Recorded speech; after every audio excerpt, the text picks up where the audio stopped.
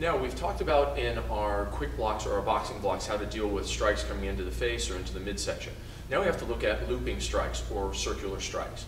So if someone's coming in to us with a hook, or it could be a round kick or even a crescent kick into the sides, what we want to do with our guarding hands position, knees bent, we're going to lean down, tilt and bend the side, drop the elbow down to the hip bone, cover up the floating rib with the arm. So I'm coming over here, back and forth, but I'm squeezing down my ribs to my hip, and I'm initiating from my sides. I don't want to just do this to block and protect. My arms are slower than my muscles in my core to get that protected and drop that arm down.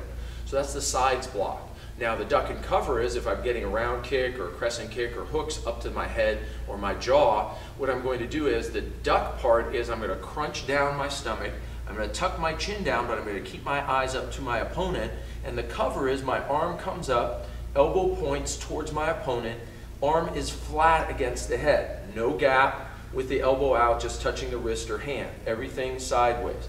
So when I do it, it looks like this from the side. It's protecting the jaw and the head. My hand and wrist wrap around the back of my head. So I would be coming here, I'd come up, I'd come down, crunch, and come back.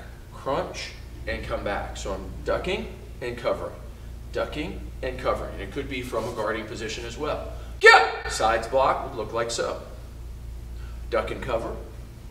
But notice how I'm always looking at my opponent when I'm doing the duck and cover, not at my feet. And so those are those two quick or boxing blocks.